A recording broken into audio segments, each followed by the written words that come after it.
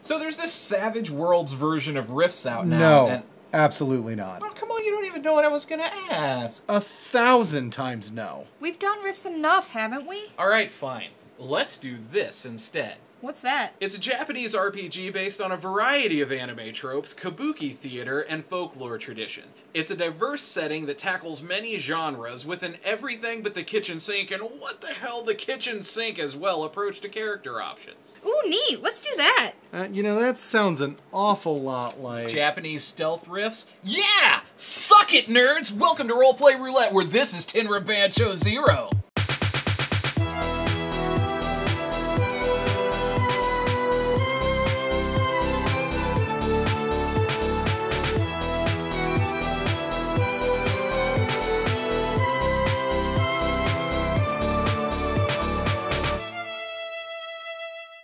Wow, Tenra Bansho 0 is gonna be hard to summarize. This game big! And we just came off of Exalted. Why do we keep doing this to ourselves?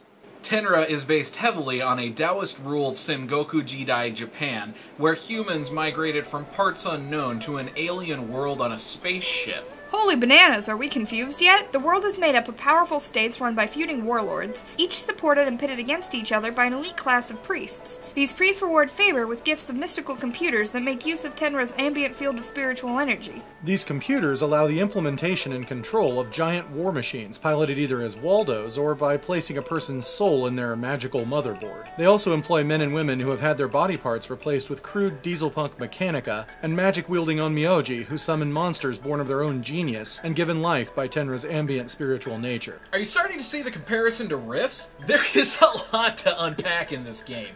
Well, buckle up, sweet child, because we are not even halfway done yet. Outside of the government, there are the Mushisukai, people who have learned to live in sync with the strange insect-like fauna of Tenra to the point where they bond with them physically, borrowing their strength as symbiotic hive organisms. There are the mystical Oni, the native people of Tenra.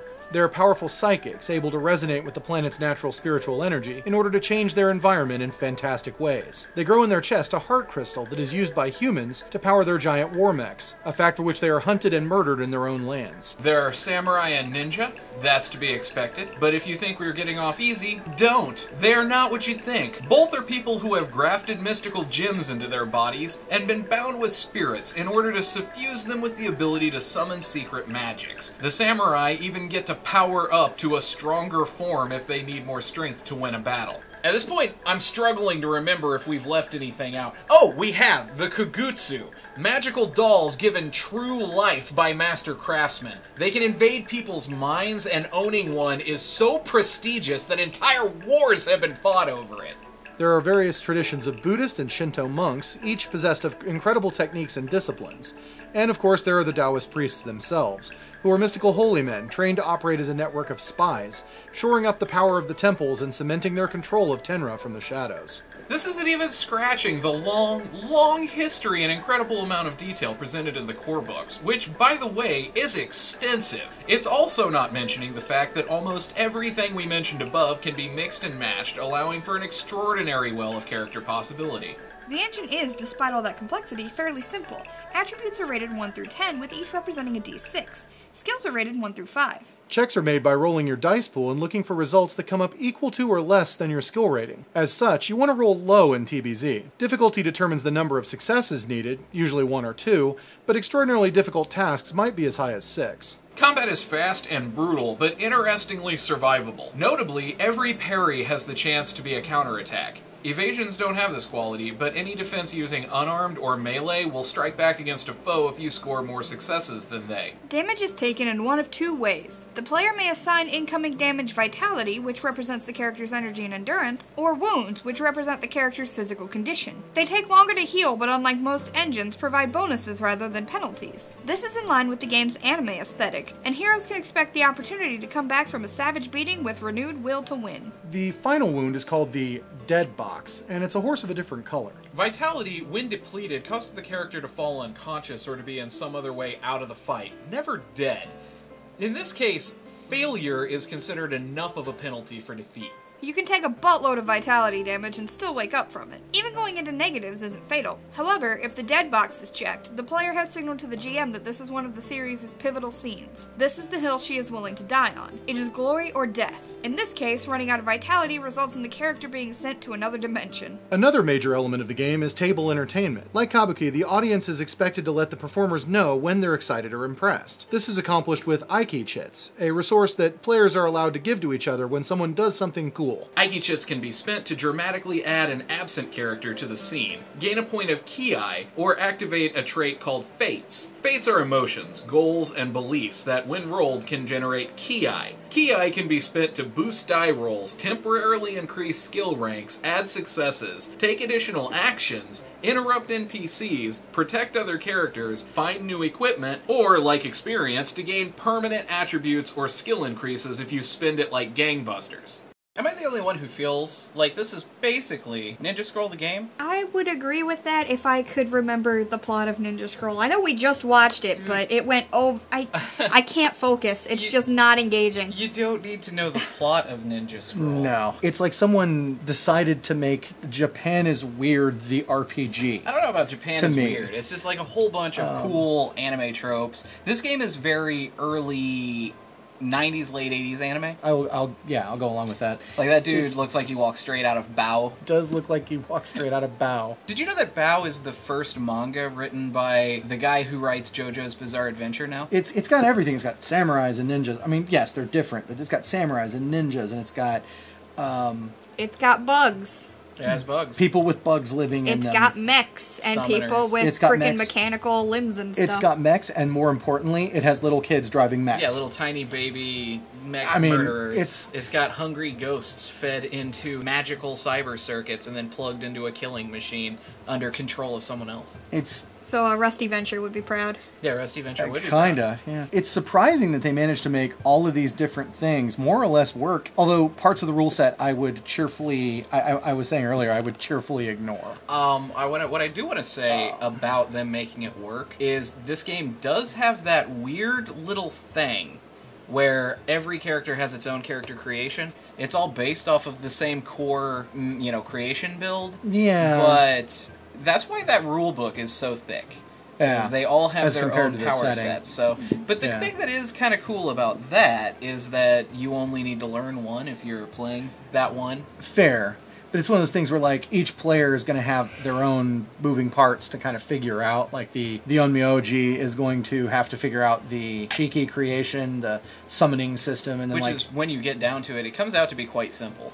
Yeah, Like, it well, takes a nothing while is- to build your Shiki, but you can have them set, just like, I'm going to summon this one now. This is the one Yeah. I'm making. They're all relatively What's simple. that? I want to play a summoner that is basically like Seto Kaiba. That is completely within the realm of possibility. Pretty much. Just I choose Blue Eyes, White Dragon. You don't choose, that's Pokemon. But Yeah. Exactly. I play. I summon the Blue Eyes White Dragon in attack mode. You totally can, though. Because that's one thing that's cool about this. I like their summoning system because you get to design your own summons. I feel like if you do that, you're required to yell out the names of your monster's attacks. Though. Yeah. It's like Yeah. photon burst of destruction. I will say there are aspects of this engine. One of them I'll bring up is the emotional matrix. Yeah, I actually kind of just ignore that. It's too OSR for me. Yeah, I was gonna say I don't know what that is because in our games that we've played, we've just ignored it. It's literally a thing where you roll a d66. But you roll on a chart to determine the initial emotional reaction or the initial attitude of a character. But the problem I have with this is that major NPCs and the player characters roll for their initial reactions. I'm not going to roll that at random. I don't know how I feel about karma. It's an intertwined system. The karma, Aiki Chits, and the Ki points. The thing is the Ki is super awesome. Sure, Ki, I mean, they're so super awesome that they penalize you for using them. Well, that depends. What they do is they discourage you from using them if you have an insane amount of karma, which means you're insanely powerful anyway, and you probably don't actually need them. But if you have very low karma, you can spend them left and right. That allows you to make the Glitter Boy and still run next to the Cyber Dock and then both be on par. I think the part of it that really rubs me the wrong way is if you reach 108 karma, you lose your character. I don't like that at all. And I don't like anything that says you just lose your character. I get that. I'm you just can saying. also spend Aiki chits as Ki without gaining karma. That's true. Okay, fair. I don't want to sound like I'm just completely defending it, because I wanted to run a game where characters were super anime cool and still could use the full system. So the very first thing I did was waive karma costs for anything other than permanent increases. Right. Which, the Ki points are both cool bonuses you can use to do awesome things in game, And the experience system. and its experience system. Yeah. Which is actually interesting and useful. And you are very yawny tonight, you poor thing. I do think the game would be better without it, but at the same time, it does level the playing field. Clearly, Ninja Scroll, the role-playing game, we have to keep the characters in check. That's not in check, man. Dude, do you have any idea how powerful a 90 karma character is? I do, actually. I have my issues with the advancement system, and that whole interaction. It's worth it. Yeah. I feel like the game it's is a worth lot it. of fun. It's amazing to me how much, like I said, how much cool they packed into these little books. I think it runs about $50 with the coming with the slipcase and the and all that. By slipcase, I mean this is a really high quality, hard, Yeah, it's actually a protective really, case. really nice. It tends to be a little more structured than a lot of games that we get in the West. Again, I noticed that that's a thing in Japanese games. They tend to be much more sequential. It also might not like linear, but structured. It also might have something to do with the sort of the emulation of kabuki. That could be. Because don't they have sort of a structured acts and intermissions and such? I mean, it actually advises X number of intermissions in a session to do some game maintenance stuff. Interestingly, you can actually spend your experience during the game in those intermission periods. But it's fascinating to adventure in. Oh, so it's great! It's a cool game. I'll bring it around. Like we can totally recommend this Oh game, yeah, can't we? definitely, 100%. I absolutely love it so much. Lamentations of the Flame Princess wishes it had fantasy this dark. That's not true. It totally does. It does. But I would encourage people to kind of think long and hard about how to implement that interaction with karma costs and such. But your mileage may vary. But barring that and maybe that emotional matrix thing, I can give this a solid recommendation. Absolutely. I think it's really cool. I'd absolutely get this game. Solid recommendation for Tenra Bansho 0. Alright, so that's it for us. We might try to squeeze in another review. I don't know if we're going to have time to do it because of how late this one's coming out. Yeah. If not, that review will come out next month, and hopefully with the one we had planned for next month, and that'll be we'll have two. That happens from time to time. Right now, our good friends at the Dead Gentleman are running a really cool Kickstarter for their property, the Demon Hunters, which, if I understand it correctly... Obviously, we love the Demon Hunters. Yeah, I might be a little bit of a fan there. What they're doing is they're opening it up as a kind open of license. Creative Commons open license world where other people can contribute to the main canon. They have a Kickstarter running for how that's going to be data-based and everything's going to be put together right now. Recently, in other news, we got to finally hang out with some super cool people at the Established Facts podcast, which you can hear Jay and myself guest star on episodes 143 and 144. Yep. Well, 144 is not out yet. It's not out yet as of this recording, but... It may be out by the time this It comes out. may be out by the time people watch this. So if it's not out, it will be, and you just got there too soon because time is ridiculous and this is YouTube.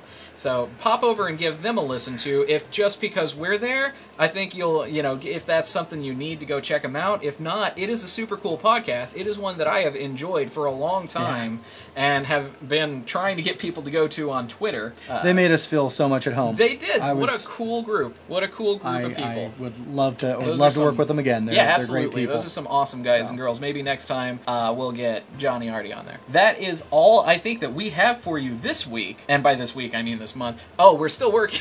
We are still going to do the Exalted setting thing. Yes. That's a work in progress. That is coming. That's a work in progress. And the next review should be another Japanese game called Ryutama. I'm sure I didn't pronounce that right, but I tried. We'll see you then.